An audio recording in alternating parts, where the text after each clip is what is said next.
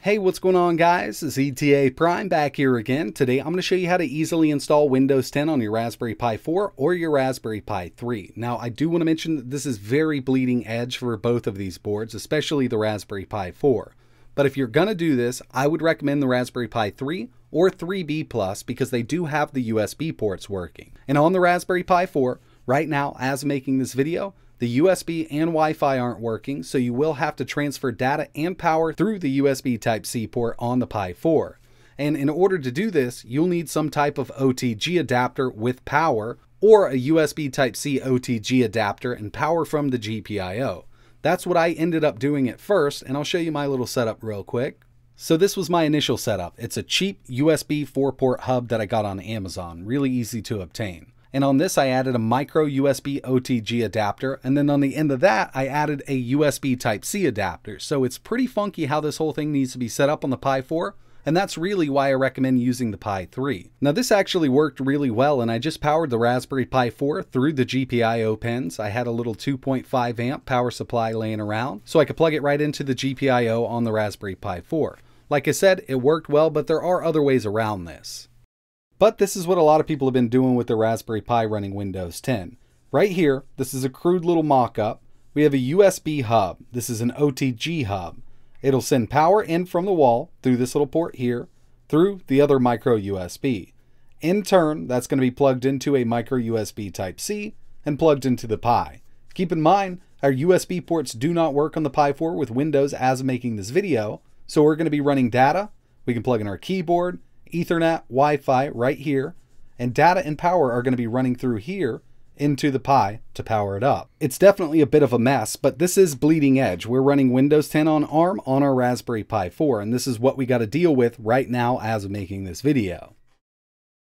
But I started thinking about it, and I actually have the Nexdock, which is an awesome little dock. This is not a laptop. Basically, this is a hub for other devices. You can plug in HDMI, USB Type-C, you can use your phone on it or whatever. It does have a screen built in, USB 3.0, keyboard, and trackpad. And yes, after I tested it, this works with the Raspberry Pi 4 as an OTG hub. So I have a screen, trackpad, keyboard, and extra USB from just plugging in the HDMI and the USB Type-C to the Raspberry Pi 4.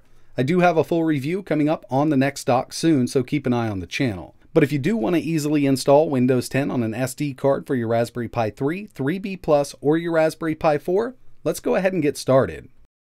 Alright, if you're ready to get Windows 10 installed on your Raspberry Pi 3, 3B Plus, or your Raspberry Pi 4, let's go ahead and get started. Now first things first, I've already inserted my SD card into my PC. It's just a clean SD card. I'm using a cheaper USB 3.0 USB card reader and an inexpensive 32GB Silicon Power micro SD card that I purchased on Amazon. So we're going to need to download a few things.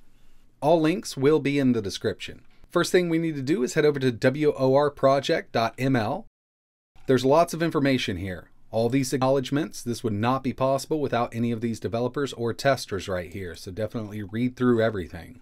Here's the requirements and the features. So we're going to head up to downloads, and we need to download two things. The first thing we need to download is the Windows on ARM image. I'm going to download the latest build here. These numbers may be different in the future, and I'm going to grab the Google Drive link. In order to download this correctly, you will need to be signed in. I'm going to download anyway, and I think it's around 4.5 gigs, so it may take a little while. While that's downloading, we're going to download the latest pre-release version. Now in the future, the stable version may support the Raspberry Pi 4, but right now, as making this video, we need the pre-release. 2.0 or higher should support the Raspberry Pi 4. I'm going to go with this one right here. Once I have this and my Windows 10 ARM image downloaded, I'm going to place them on my desktop for easy access.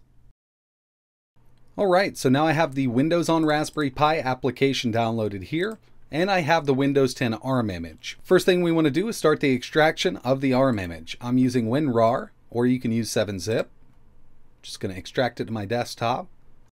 I'm also going to extract the Windows on Raspberry Pi software. Give this some time to finish up. Alright, so now I have them both extracted. We have the Windows on Raspberry Pi software and the image. We're going to go into the WOR folder, and we'll find the WOR application, or EXE. We're going to double click, It's going to launch the application for us. Alright, so these next steps are pretty important to get this installed on the correct Raspberry Pi model. Go ahead and read through everything. I'm going to click Next. From the drop down, I'm going to choose my micro SD card. Make sure you don't choose an extra drive that you have attached to your PC. This is my 32 gigabyte micro SD card. And from here, I want to install on a Raspberry Pi 4. So I'm going to choose this one here. But if you're using a 3, go ahead and choose this. It works with the B or the B+. So for the Raspberry Pi 4, we'll click Next. Now we need to select our ARM image that we downloaded. So on my desktop, in that folder we extracted, and it's 6.3 gigabytes, as you can see here. Next, select the drivers. Now from here, I'm just going to use the latest packages available on the server. You need to be online for this to work. We're going to accept the terms, make sure we have this checked, and choose Next.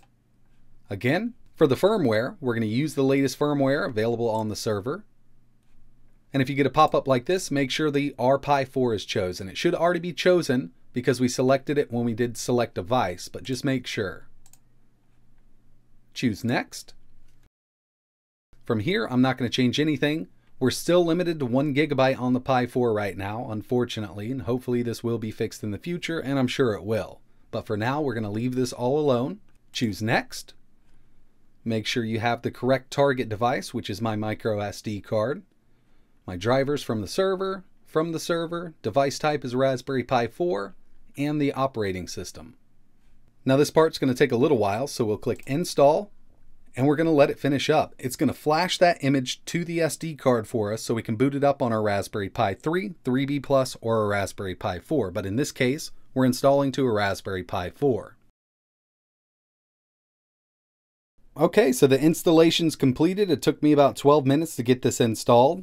Now it's time to move over to our Raspberry Pi. Like I mentioned at the beginning of the video, the Raspberry Pi 4's USB ports don't work, so you need a splitter to run everything from the USB Type-C on the side. But if you're on a Raspberry Pi 3 or a 3B+, just plug it in normally. If you're on the 4, you'll need that splitter. I'm going to be using the Nexdock like you saw at the beginning of the video, and basically this is acting as my hub, my screen, my keyboard, and trackpad.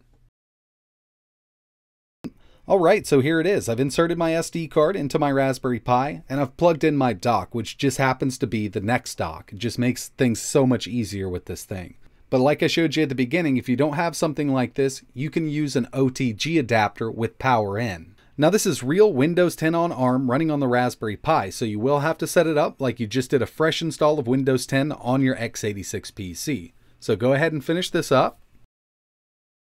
And once you're finished with the setup, you now have Windows 10 on ARM running on your Raspberry Pi 4. I will admit, running it on a Raspberry Pi 3 or 3B+ is much easier because we don't have to deal with any kind of OTG adapters. The USB ports on those just work. Hopefully, in the near future, the devs do get the USB ports on the Raspberry Pi 4 working when you're running Windows 10 on ARM, because it's just going to make everything so much easier. We don't have to deal with any OTG adapters or anything like that. And before I get out of here, I just wanted to give you a quick look. We have that Broadcom 2711 A72 cores. We have 4 of them here at 1.5 gigahertz. We're limited to 1 gigabyte of RAM right now with Windows 10 on the Raspberry Pi 4. And if you're using an SD card to do this, you will notice it max out a lot. Over here, under our system settings, you can see we have that Broadcom CPU, so we are on the Raspberry Pi 4. This is true Windows 10 on ARM running on the Raspberry Pi 4, and I really think this could be usable in the future on the Pi 4. If they can get those USB ports and Wi-Fi working, we can overclock to 2.1 gigahertz and 700 megahertz on the GPU. Then we'll add an SSD instead of, let's say, an SD card, and I think you could use this as a daily computer, even with this low-powered single-board computer. But right now, it's bleeding edge like I mentioned at the beginning of the video, but it is pretty easy to install. So that's pretty much it for this video. I really appreciate you watching. It's definitely not for everybody, even running it on the Raspberry Pi 3 or 3B+, but it's still really awesome to see Windows 10 running on a Raspberry Pi 4. This is Windows 10 on ARM. This is not a skinned version of Linux whatsoever. We're running Windows 10 on our Pi. All links for everything mentioned in this video will be in the description. If you have any questions, let me know in the comments below. But like always, thanks for watching.